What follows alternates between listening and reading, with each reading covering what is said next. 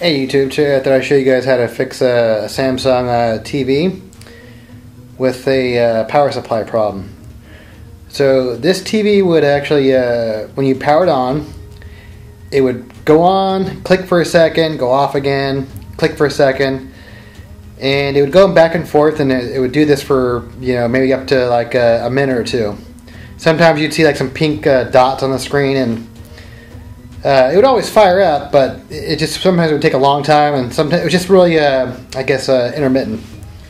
But let me show you how to get this thing off here. So the first thing you're going to do is, I've already taken the screws off, but you're going to go around the perimeter of the back, and there's screws around the perimeter, and there's I mean, every Samsung TV is different, but I got a screw back here and a screw back here, and it's pretty basic.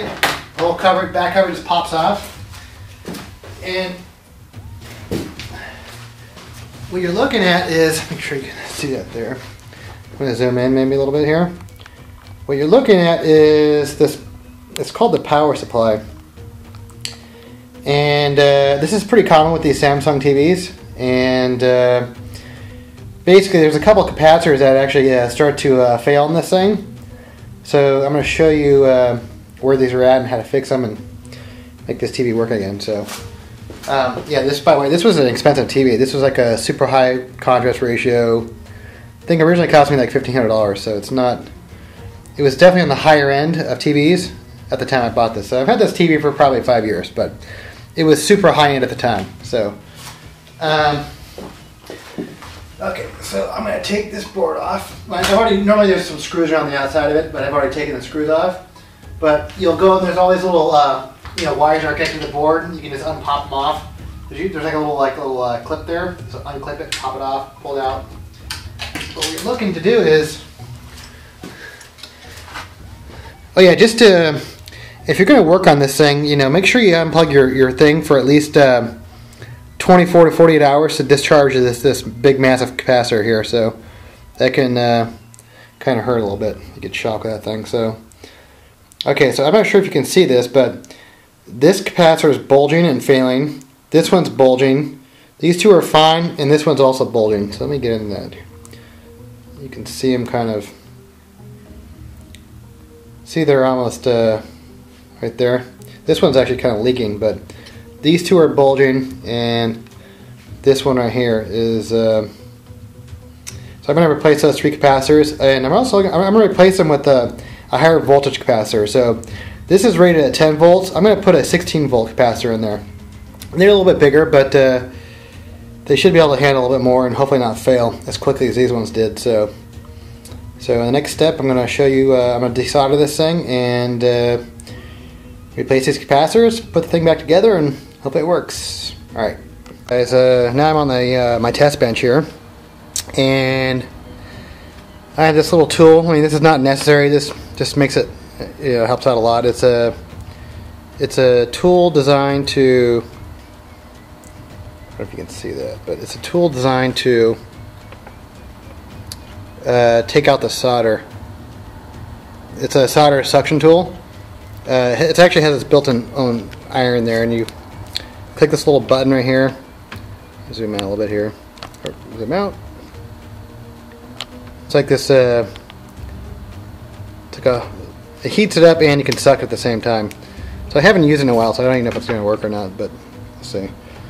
Okay, so if your board, this board actually has little marks to, it shows you where the negative, because all these capacitors actually are, there's polarity, positive, negative. So on this board, there's actually a little mark on the thing that shows what the polarity is, so I know it's negative. But if yours doesn't, then make sure you just you know, make a mark with a pen that you know what side is negative and what side is positive. So, all right, let me start sucking the solder out so I know it's this. So I'm going to make a quick mark so I know.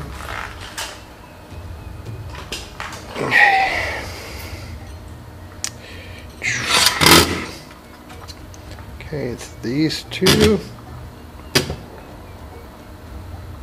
Those two.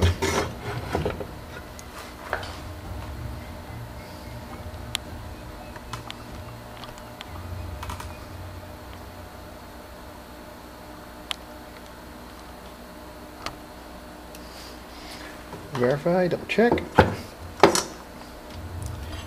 Those right there, those two right there. So hopefully this tool still works. It's been a long time since I used this thing.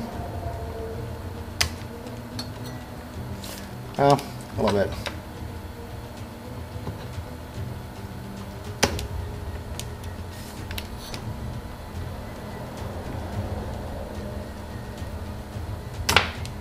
There we go. Yep, check that out. Yep, capacitor just fell out of there. So, see? It's quite a little solder suction tool. I mean, it's not necessary. You can just hold a soldering iron and basically pull it out from the back at the same time. But that is cool. See, the capacitor is very bulged and leaking. Okay, next one. Okay, and again.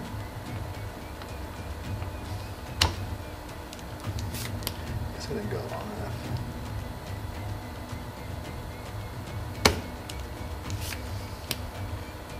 More time.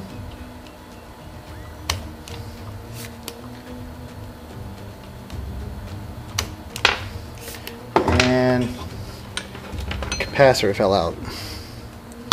Alright, I got one more to take out. I got the 1000 microfarad capacitor. So on this, let me get him taken out first. This one right here. Right there.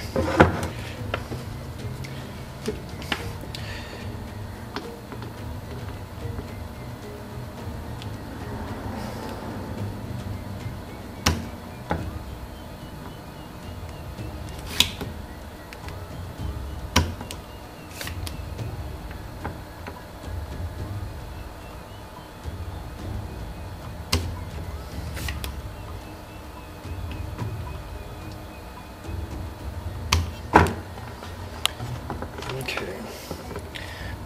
This one, the pins are a little bit sort of an angle, so I might have to kind of wiggle it out the back here.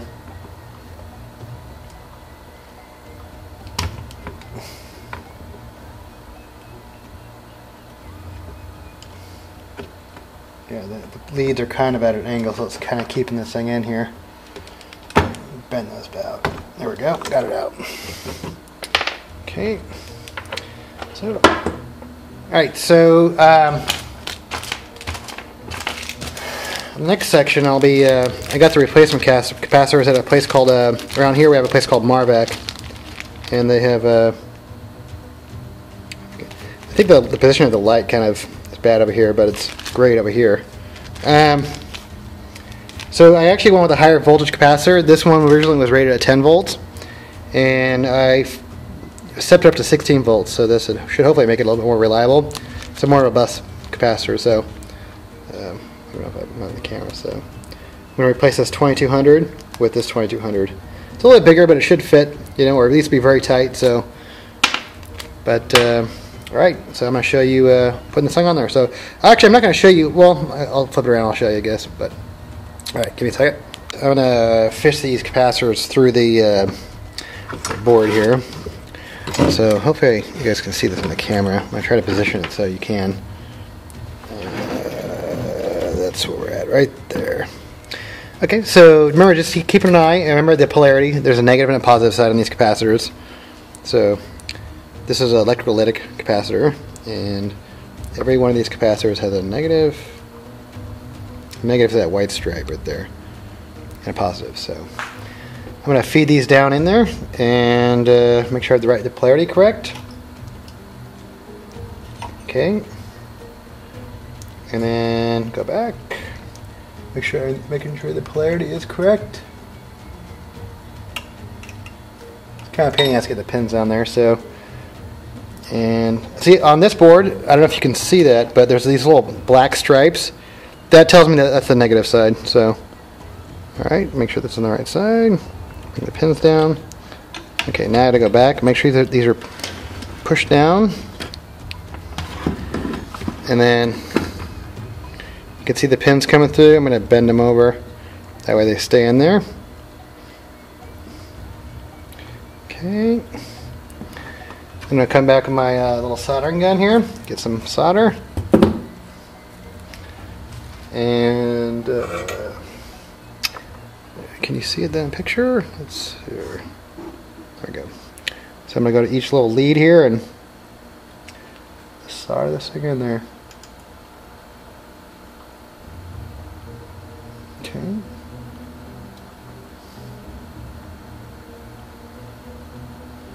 Make sure you get good contact on the pad.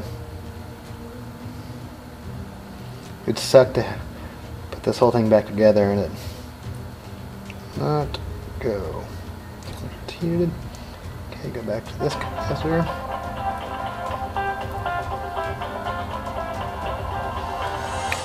Phone's ringing. Hold on. Freaking females. Okay. Alright. Let's go.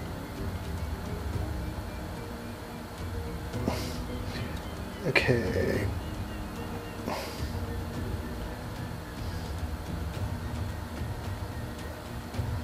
Okay.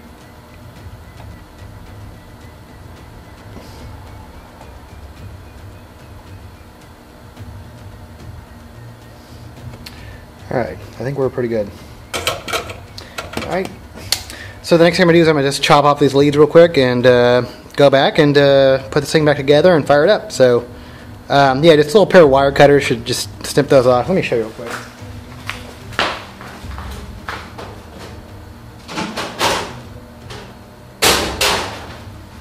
Just you know, a little pair of wire cutters, you know. You don't want too much lead hanging off there, just try to go as close as possible.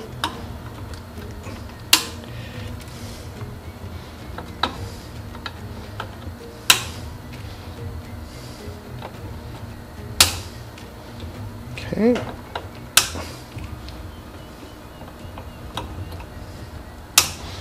Alright, I'm going to put this thing back together, and well, before I put the back cover on, I'm going to fire it up, and so hopefully this thing fires on. So, alright, I'll be back in a couple seconds. Okay guys, have the board back in, and I'm going to flip this thing over and power it on and see if it works. Okay guys, this is going to be the first fire up, so I'm not going to sit next to it, I'm going to use a remote, and in case this thing blows up or something, but like I don't fix TVs for a living, so alright, I'm going to plug it in and see what happens.